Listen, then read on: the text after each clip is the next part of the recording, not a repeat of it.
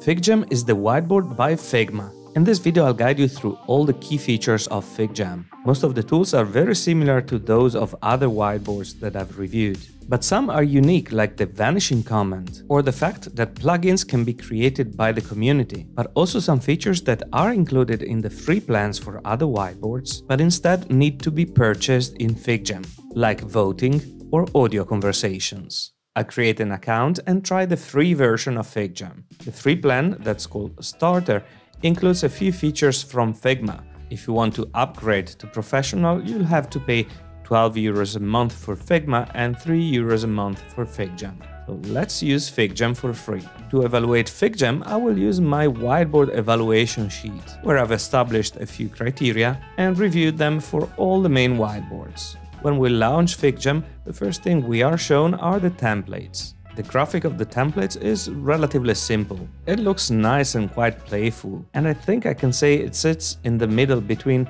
the Microsoft Whiteboard dry templates and the more sophisticated Miro ones. Templates are either made by Figma or by the community. To use the same method I've used for the review of the other whiteboards, I will start from a blank whiteboard. The graphic user interface is nothing new. It looks quite similar to Miro, Mural, Microsoft. Figjam has an infinite canvas as all the other state-of-the-art whiteboards. There's only one background color available, and you can't use images as background. Let's start by having a look at the authoring toolbar, which in Figma lays at the bottom. If we click on the marker icon, then the inking tools will appear. And I'll now use my Wacom tablet to test the drawing experience. The marker has two standard thicknesses, thin and the thick one. We have 8 preset colors, but we can also choose custom colors. The second inking tool is the highlighter. Also in this case we have 2 thicknesses and 8 preset colors. The third tool is the washi tape. I don't know what that is, so let's try it. That's a tape, and we can choose different patterns for it. The fourth tool in the inking tab is the eraser. When I touch on any inked content, the eraser will delete the full stroke. Let me undo. So there is no pixel by pixel eraser. I can also use the eraser on objects. So let's remove this washi tape. That's it for the inking tools. Now that we've put some content on the whiteboard, let's look at the selection tools. So I can select objects and move them around, select the highlighter stroke and also move it around, or select the single strokes that I've drawn before. I can make objects longer, we can rotate it, or make it larger or smaller. The hand tool allows us to move across the whiteboard.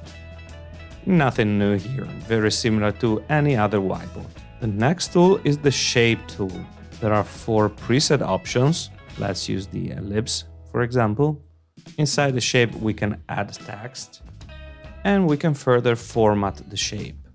We can change color, add a line, make the text bold or strike through, and we can add a link to the text.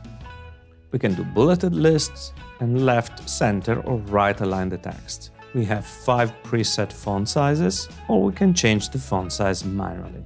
Let's go back to our shapes and see what else we have. Besides these 4 predefined shapes, we find other 8 types. 4 2D additional shape types, as well as 2 3D cylinders. File shape, let's make it blue, and the folder shape. Shapes have 9 predefined colors, but in this case it seems it's not possible to pick a custom color. The next tool is sticky notes. Sticky notes have 1 predefined square shape. They can be made larger, we can add text to them, and at the bottom of the sticky note you'll see the author. If we click on plus, we can create a new sticky note with the same formatting. We find the same formatting options for the text in a sticky note, and here we have the option to show or hide the author. Sticky notes can't be rotated, and we only have 1 shape available. Let's move on to text. There's 1 font available, and the formatting is the same as we've seen before. Let's make it large, for example.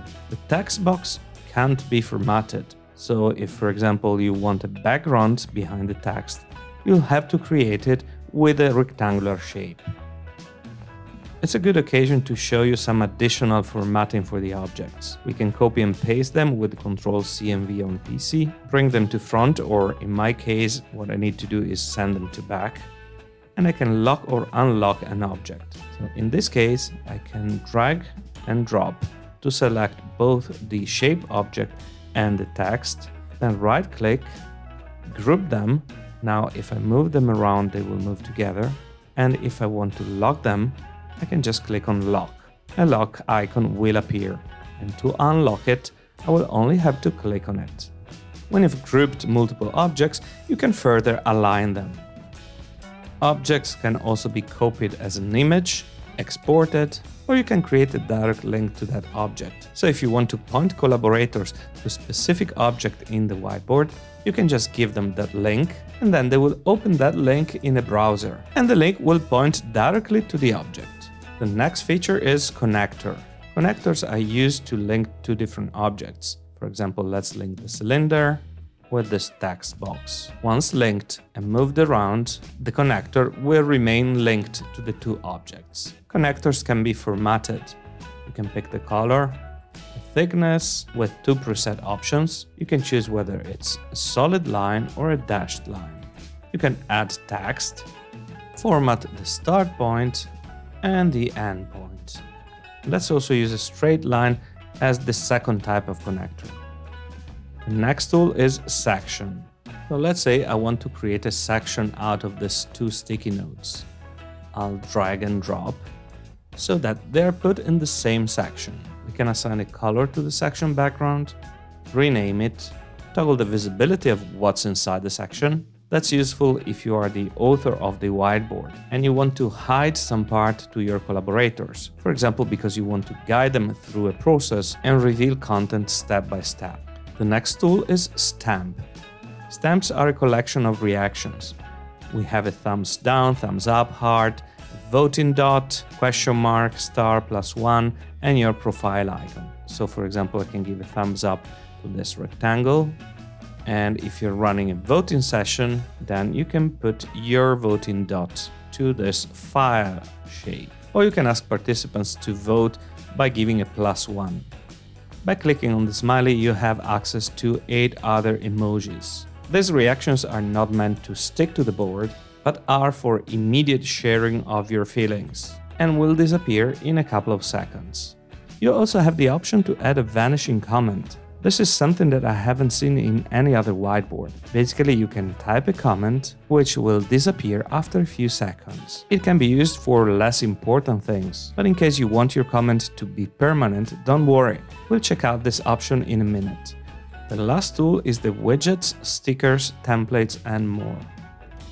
Here you have access to a ton of content.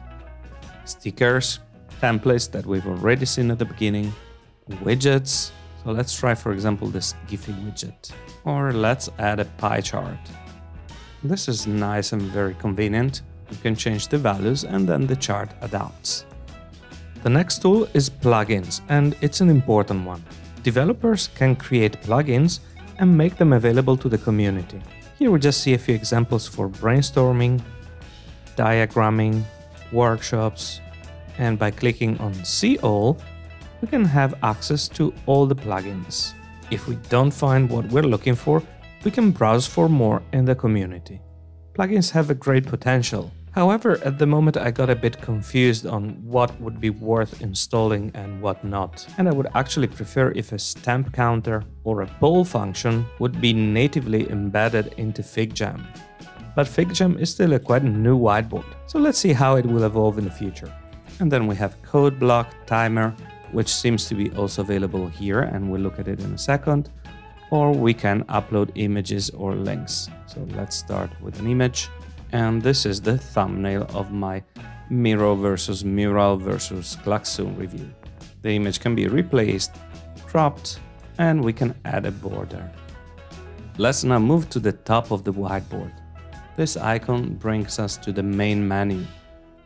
Here we have the timer. So let's leave 3 minutes, and we can also pick a song.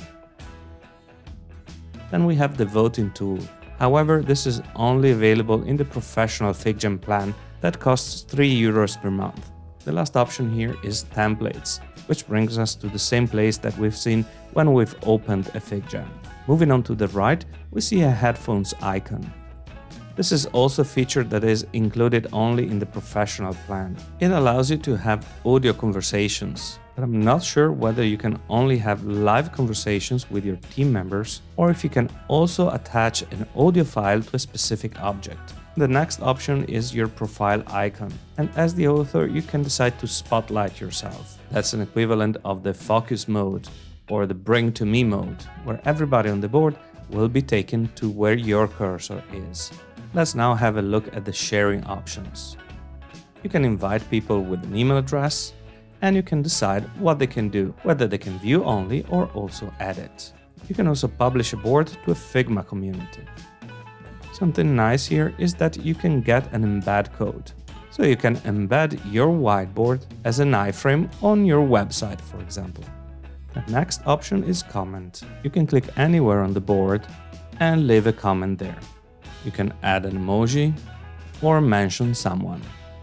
All the comments will appear here on the right. Participants will also be able to reply to your comment and create a discussion thread. Very often I see the question, is Figjam the same as Miro? Are the two comparable? I don't think so. Miro plays in a different league, and you'll find out why in this next video here.